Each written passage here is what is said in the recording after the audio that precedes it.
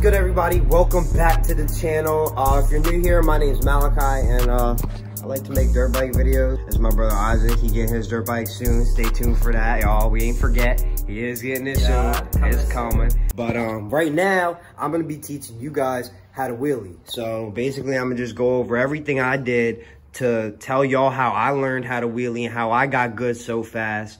Because everything you just seen, all them clips, everything you just saw, I did all of that in 3 months. I only been riding for a little over 3 months now. So I'm gonna show y'all how I did it, show y'all how I got good, and give y'all some tips, give y'all a little bit of secrets, maybe some. Let's go. Alrighty guys, so now we're at the location where I'm gonna be teaching you guys how to wheelie. First things first, you gotta know how to ride your bike, okay? So whatever bike you got, doesn't matter. If it doesn't have a clutch, click off this video now. Okay? I'm not even trying to this isn't the video for you if your bike doesn't have a clutch. Moving on. If you have a clutch now, you need to learn how to use your clutch, okay? It's important to understand and know clutch control. Clutch control is very important and vital to your wheelies. So you're gonna have to have really good clutch control to do your wheelies. The next thing you need, if you come over here, is rear brake control. You're gonna wanna keep your foot over this, Sean, at all times. So you want your foot hovering over this brake at all times. You wanna always be over the brake so you can just tap it if you need to, come back down. And a lot of the time you're gonna be riding it just slightly with your foot, like almost just resting on top of it. It's like riding the brake. After you get to the balance point, is just ride the brake and it'll just hold you there. Next thing you need is throttle control. So clutch control, brake control, throttle control. These are the three most important things you need. This is everything you need to wheelie. Clutch control, brake control, throttle control. All right, one thing you want to be sure of before you start doing wheelies is that your throttle does not stick like mine does, okay? If your throttle does this, you shouldn't be learning wheelies. Don't do it. It's a bad idea. It's not good. If your throttle sticks while you're in a wheelie, it could throw you back, do a backflip, bad stuff. You don't want that to happen. I found that the best way to learn clutch, brake, and throttle control is honestly to ride in the dirt. Now that sounds really contrary to what we're trying to do here. You guys clicked on this video wanting to learn how to wheelie. You're saying, why are you telling me to get better in the dirt? I'm telling you guys, almost 4 months ago, I bought this bike. It's my first dirt bike I ever rode, first dirt bike I ever owned, first just anything. And as you see, it's clearly a 250. Everyone told me not to get a 250. They said start on a small bike, this, that, and the third. Long story short, I didn't. I got the big bike, and in 3 months, I learned how to scrape. And everyone's like, well, no, that's impossible. You can't do that. And I had a couple people defending me saying, no, it's possible, but mostly everybody's telling me that's not possible. And the reason it is because if you learn clutch, brake, and throttle control, that's all you really need to do a good wheelie. And on top of that, I rode wheelie bikes before I rode dirt bikes, so I understood the concept of a wheelie. I just had to switch the brake from my hand to my foot. So if you guys were watching this and you rode SC bikes and you guys were good at wheelies on those, you can already wheelie. All you have to do is get it out of your head that the brake is in your hand and that it's in your foot. That's all you have to do. You can already wheelie. Moving on. If you don't, then all you have to do is honestly forget about wheelies for about a month. Just an entire month, just completely forget about wheelies, get it out of your head.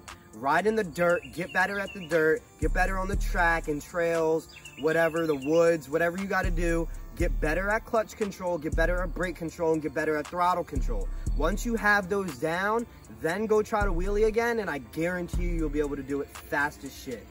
All right, so now that we got all of that out the way, we got the clutch control out of the way. You need good clutch control, you need good foot brake control. You got that out the way, and you need good throttle control, and you need a throttle that doesn't stick. After you learned all of that, you got good clutch and brake and throttle control, now it's time to hop on the bike. So you hop on the bike, you start it up. What gear do you want to go in? You want to start in second gear. This is pretty general for any bike in my opinion, because I've had people ask me while I was riding, seeing other people while I'm riding, oh, how do you what gear do you wheelie in?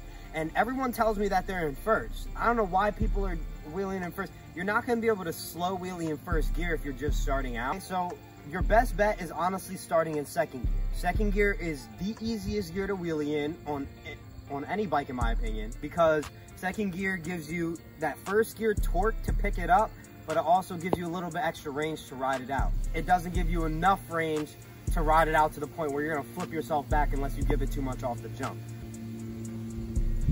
So you're gonna wanna start in second gear, and you're gonna wanna start kind of slow, but not too slow. So you wanna be rolling. So everybody told me to start 1 foot down, 1 foot over the brake, first gear, pop the clutch, right? But what I did was, I said, fuck it, both feet on, started powering up. Bad idea. But luckily, I did not fall doing that. I don't know how, especially on that brand new tire, brand new knobby, no idea how. It's a miracle, but I did it. So what I'm gonna tell you, the reason I bring that up is to tell you guys not to power wheelie, especially if you're on a race bike. Do not power wheelie starting off. You're gonna be using the clutch to pop it up. Next, you're gonna have to learn how to clutch up. So after you're in second gear, rolling, you wanna learn how to clutch up. If you have good clutch control, you already know the engagement point of your clutch. So you know the engagement point of your clutch, you just wanna give it gas, you wanna hold it a little bit, give it a little bit more gas, and pop the clutch at the same time. Yeah, sure. So you're holding at the engagement point, give it some gas, you're holding the gas, and then you give it more gas and let the clutch out simultaneously. So look, engagement point, for those of you who don't know what the engagement point is, when I let the clutch out and it starts to move, that's the engagement point right there. When it starts to move, and then if you let it out too much, it'll stall obviously. But once it starts to, you feel it, once you feel it start to pull a little bit, that's how you know where the engagement point's at. Now I got the engagement point. I want to go second gear, I want to get rolling, get into second gear, and then I want to try that. Once you try it, it's going to feel like it's coming up a little bit aggressive, especially if you're on a more powerful bike. It's going to feel really aggressive coming up because you're not going to be used to it. So you just want to keep your foot over the brake and don't panic. Keep your foot over the brake and just slam it back down.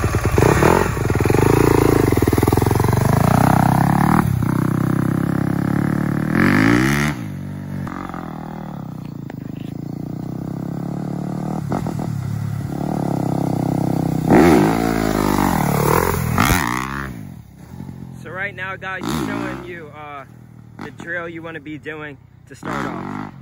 You don't want to just go for a straight long wheelie.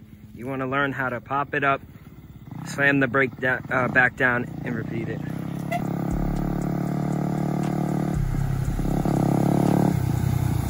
So second gear, rolling slow, engagement point, brake, right?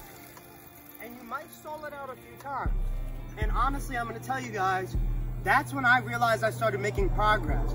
Once I was picking it up and slamming it and stalling the bike, yes, it's not technically good, but that's when I realized I was making progress. So if you guys are starting off at first and you're hitting it back down a little bit and like you're doing it, but you're not getting that high, it's fine. Just keep doing it. And once you start to get higher and higher, you're naturally gonna hit the brake harder because you're gonna panic a little bit because you're not gonna be used to it. So just try to stay calm. But once you get further back for the first time, you're gonna hit that brake a little bit harder and you might stall the bike out. But it's fine, that's good. That means you're making progress. Once you got that down, you know how to pop the bike up, you know how to pop the clutch, you know how to get it up. Now you wanna keep it up because you're used to getting it up and you're used to putting it down, you put it down enough. Now you just wanna keep it up. In order to keep it up, you do not wanna chase it. You don't wanna chase wheelies, you wanna get further back. So when your forks are parallel with the ground that you're riding on, that's when you're at balance point. So you can look to the side of the bike, you can look straight to the other side, however you want to look at it. You can look under, you can look however you want to look at the bike while you're doing the wheelie. It doesn't matter how you look at it, but when you see that your forks are parallel with the ground, that's how you know that you're at balance point. And you'll feel it too, but that's how you'll know visually that you're at balance point, and you'll be able to gauge it from that. When you're popping it up, just try to get your forks parallel with the ground. Every time, try to go higher and higher until you see your forks are parallel with the ground. And once you get there, you'll automatically lock into it and just ride it out. And it'll scare you a little bit at first, but once you get locked into it, you'll feel it and it'll feel amazing. And you'll just ride it and it'll be perfect. Alrighty guys, so the first cheat code I gave you, if you guys picked up on it, was the riding in dirt for a month. So That's a literal cheat code, okay? That will help you out a lot. I'm not even like exaggerating that. That's what got me so good, is riding in dirt. The next cheat code I'm gonna give you guys is knee knocks. This is how I learned scrapes so fast. Knee knocks are the literal cheat code to scrapes. Once you get comfortable riding in balance point, just sitting down and with both feet on, once you get comfortable doing that, take your knee off and start popping the clutch with your knee on your seat, and do the same exact thing that you were doing when you were doing it with both feet on. Pick it up, slam it down. Pick it up, slam it down. Exact same thing, but just do it with your knee on the seat. And what that does is it gets you used to just being in a different position on the bike, and it gets you used to how the bike reacts to different things. It just gets you used to the bike in a different way, if that makes sense. Not only does it help you just gain more control over the bike, but it helps you learn brake control better. So it kind of gives you more flexibility with how you use the brake in a sense, because you're not just like, you know what I'm saying, one spot, your legs in one spot, and you're just stiff riding the wheelie. You're at this point moving around a little bit, and you have some type of like looseness in you, because you're not picking up, realistically, you're not doing a knee knock if you're not loose yet. You got to be able to move with the bike, because if you're too stiff, that's how you get thrown off. So you want to be able to move with it, and you want to really know how the bike reacts. So getting up in that knee knock really helps you get more control over the bike. It helps you see more in front of the bike so you can get used to looking at the sides of it, and it helps you with brake control. Those are my two main cheat codes that are going to help you guys out the most. Riding in dirt, sand, whatever, anything like that. Sand helps more than dirt, if you ask me. And knee knocks. That's the golden code to learning wheelies and learning wheelies fast.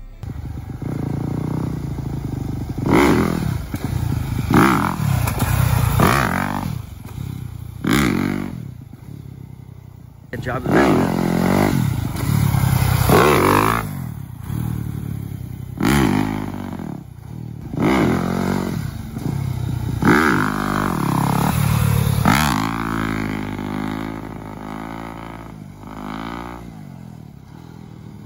With the brakes, so you can put more pressure on it when you're in the knee knock.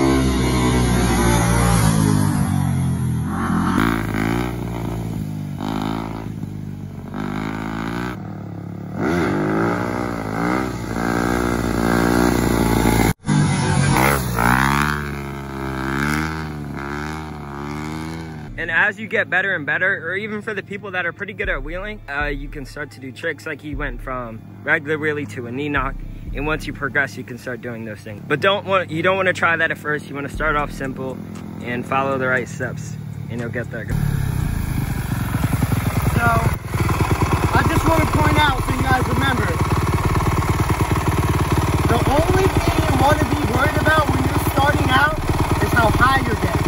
So like I said, don't worry about how far you're going or how far you're getting. Once you get locked into that balance point for the first time, you'll be able to ride it as far as you fucking want. All you have to worry about is getting it up to the balance point. Once you get there, you can literally go as far as you want. And that's what I'm saying. Just start in second gear, pop it up, put it back down. Pop it up, put it back down. You just want to keep popping it up and putting it back down until you get high enough, and until you get comfortable getting that high. Once you're comfortable getting that high every time, you're picking it up, you're getting almost balance point or balance point every single time you pick it up, then you can start riding it out. And it's easy at that point. I'm telling you guys, that it's that easy. People make it seem so complicated, like it's so much to it. It's really not that much to it. Clutch, throttle, and brake control. After that, you're a pro. It's not that difficult. People really overcomplicate it. Just don't overthink it and don't get in your head. Just believe you can do it, and you can. So thank you guys for watching. If you guys enjoyed, don't forget to like, comment, and subscribe. About 80% of my viewers are not subscribed to my channel, so please consider subscribing if you guys are not. If you guys are subscribed, thank you so much. It helps a lot. I really do appreciate it, and I'll see you guys in the next video. Thanks for watching. Peace out.